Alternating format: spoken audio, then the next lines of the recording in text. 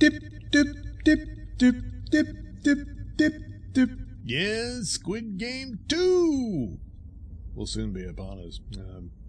Right after Christmas. Yeah, and then the rest plays out in the following year. So there was a brief teaser, but it had a lot of compelling imagery in it. And boy, did I love Squid Game. It's one of the best shows in a very long time.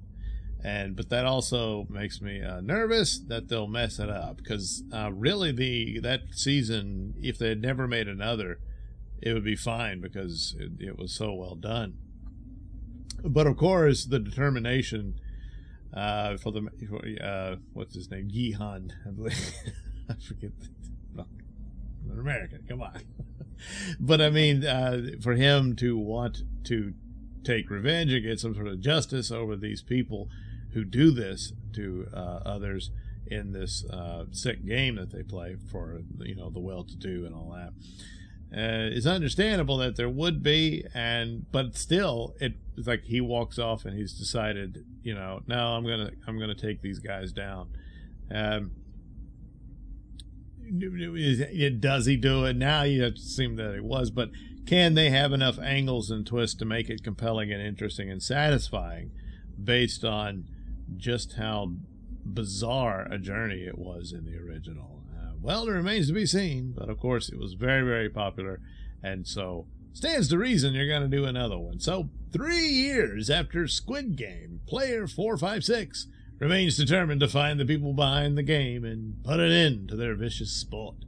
Using this fortune, it's what he won in the last game, to fund his search, Gi-hun starts with the most obvious of places. Look for the man in a sharp suit playing the Daki, again, in the subway. But when his efforts finally yield results, the path toward taking down the organization proves to be deadlier than he imagined. To end the game, he needs to re-enter it.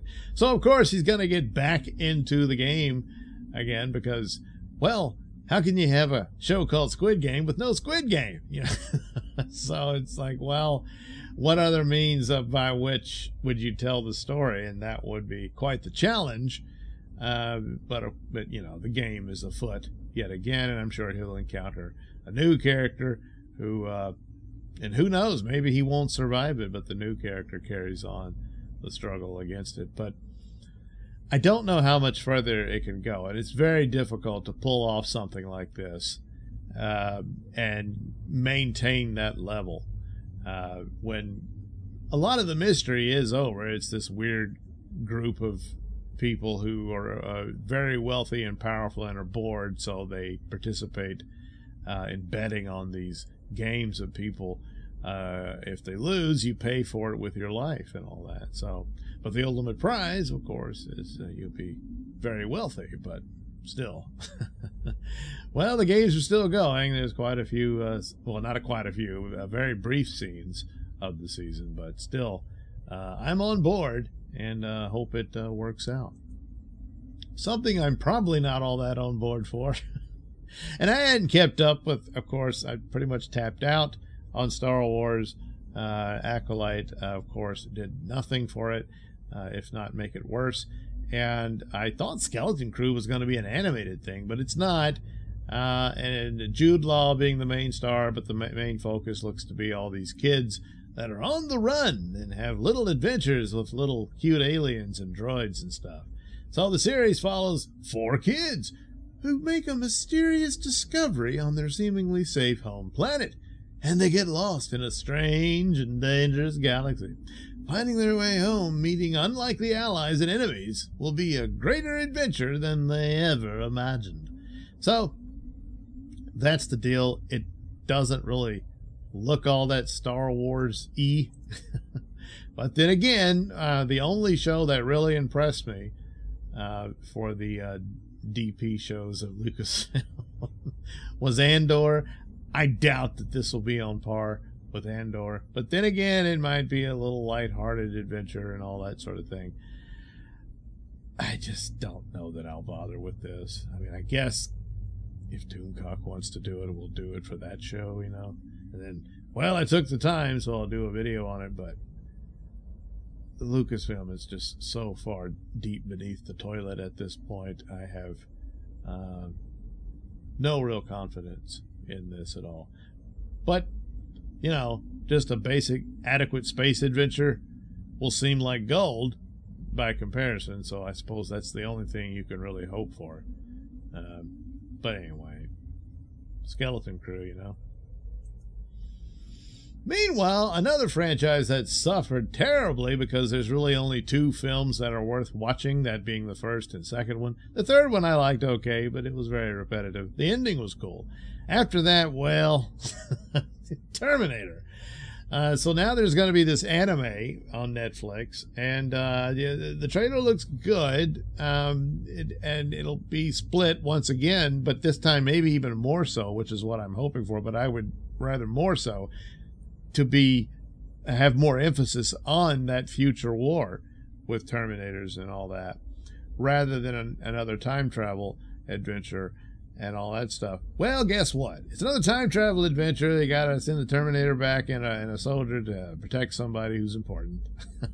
So it's like, well, it's not really expanding things, but well, that's what they're gonna do. So, do. A future war has waged. Well, it could be. For decades between the few human survivors and an endless army of machines. 1997, the AI known as Skynet gained self-awareness and began its war against humanity. So, it's an alternate history, see, because we've lived through do. And, well, that didn't happen. But in this timeline, it did. So you got to go back to 97 to try to fix it all, you know. Caught between the future and this past is a soldier sent back in time to change the fate of humanity. She arrives in, you guessed it, 1997 to protect a scientist named Malcolm Lee, who works to launch a new AI system designed to compete with Skynet's impending attack on humanity. As Malcolm navigates the mortal complexities of his creation, he's hunted by an unrelenting assassin from the future, which forever alters the fate of his 3 children. So, this one plays in more that, yes, with time travel shenanigans, there would be alternate timelines. They do mention Skynet, so that's getting back to the original. Some of the, was it Genesis or was it the Dark Future one where it was an entirely different AI system that did the same thing Skynet did? But whatever. It stands to reason that you can do this to expand upon it, and there's other stories. The art looks good. It's, you know, so maybe it'll be all right. I'll check it out, give it a shot, but not as enthused for it as I am with Skid Game, the Squid Game, season 2. But Terminator is just, you know, like I said, it's another damaged franchise that suffered from one stumble after another, and I figured it's all but dead. And I, again, would have thought the future war would be a more interesting playground. Salvation almost did it, but they screwed it up. And this goes off into characters nobody knows, but yeah, that's, you know, and also they're very special, so you got to go back in time and say, is this these Terminators are traveling through time all the time? So hopefully it's an okay romp, but for all intents and purposes, Terminator's done. So, you know, I'll check it out and see what it does.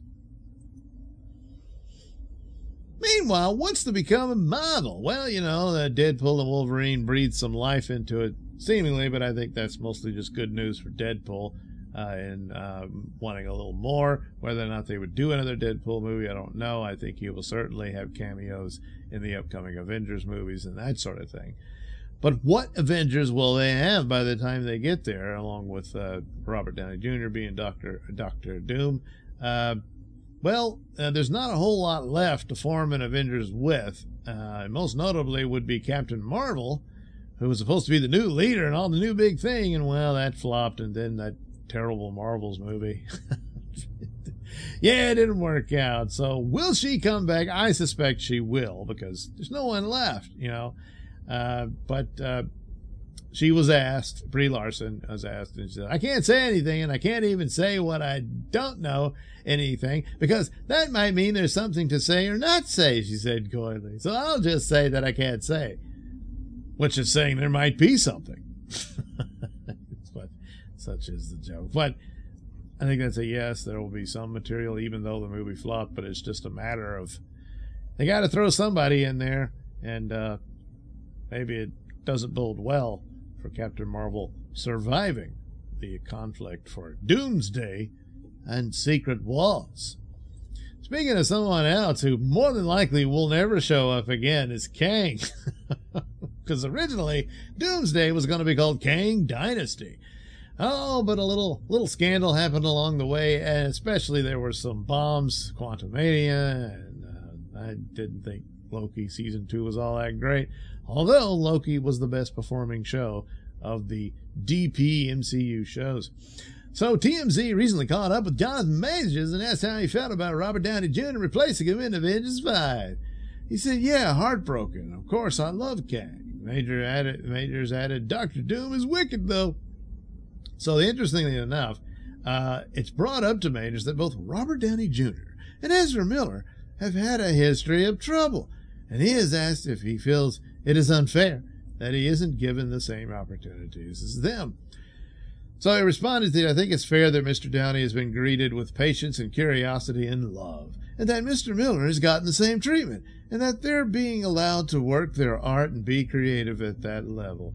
When asked if he would want to play Kang again, Majors responded, hell yeah, that's what I said. I love him. I love Kang. I love He Who Remains. If that is what the fans want, they don't. If that is what Marvel wants, they don't. Let's roll, yeah, said Majors. Now, for narrative purposes, they should do something with Kang, but it looks like, no, I guess not. I don't know.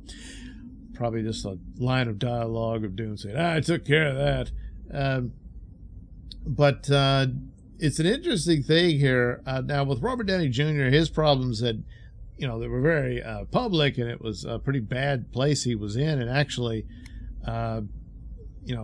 Marvel saved his career. It was pretty much done at that point. But he had genuinely recovered and seems to have beaten his problems with addiction. And it's probably one of the most amazing comebacks ever for one of these things. Usually it doesn't end well for addicts to that extent. So it's a little bit different. Ezra Miller is a little closer to the scandal somewhat that Jonathan Majors had to deal with, except Ezra Miller's was worse. This involved underage girls and stuff like that, and I think he's done for the most part.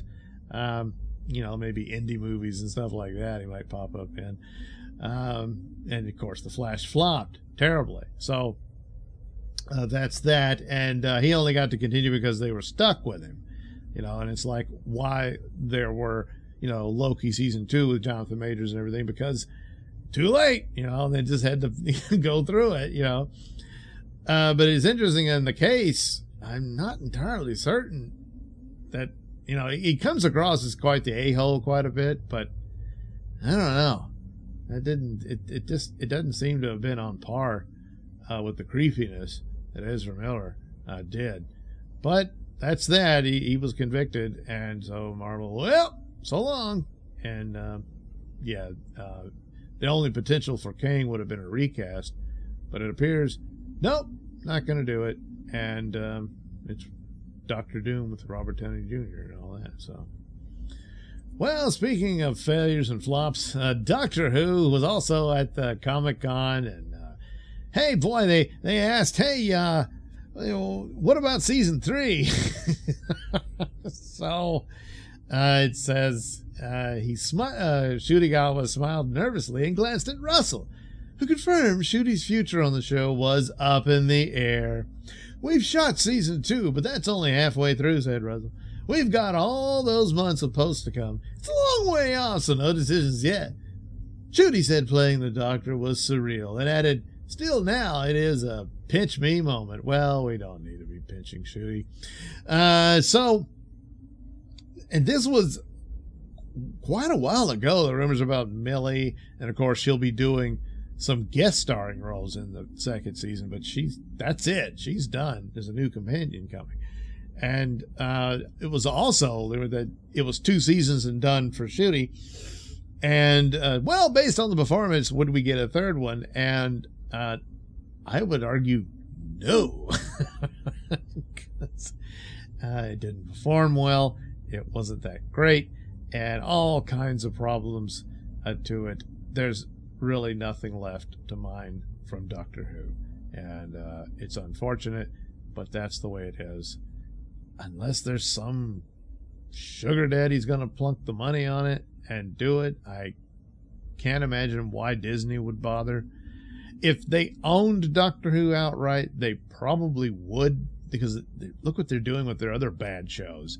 They keep funding them and putting them out, and they're terrible.